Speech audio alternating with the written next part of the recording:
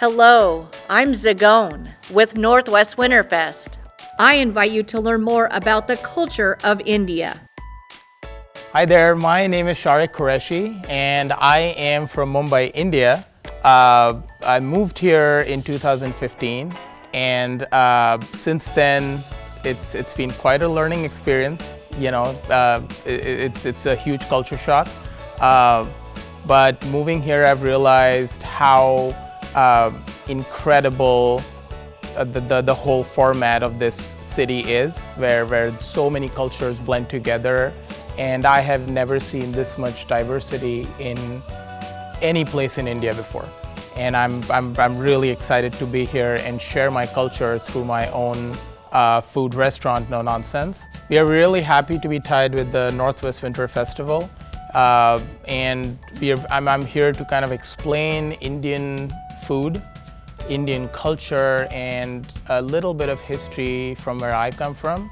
I come from Mumbai, which is a blend of like all the cities in India. So you will find all the South Indians have a completely different culture. The North have their own different food, their languages. We have over 36 languages just in the country, you know, and Mumbai is a blend of all of that. So that's where I was born and brought up. So moving here, the kind of dishes that we are doing are some very traditional, and some of them are like the chicken tikka, the butter chicken, things that you already know, you know. But then at the same time, we're trying to get different foods, like the South Indian have dosas. Very rarely people have heard about it. It's like a thin, savory crepe, you know, and people don't know that about Indian food. And so what we are trying to do is provide some of the dishes that people are already comfortable with, and at the same time trying to, in the middle of it, trying to introduce something shocking that they have never tasted before, just to kind of gauge their reaction. And so far, it's crazy that I don't know why people have not done that before. It's going really well. Like, people love these new flavors. And we are also doing fusions. So we are trying to introduce French techniques and Mexican food, because for example, one of the dishes we did was a keema quesadilla, which is basically Indian ground beef, but we served it in quesadilla form, and people just went crazy for it. Like, we sold out within 5 hours, you know.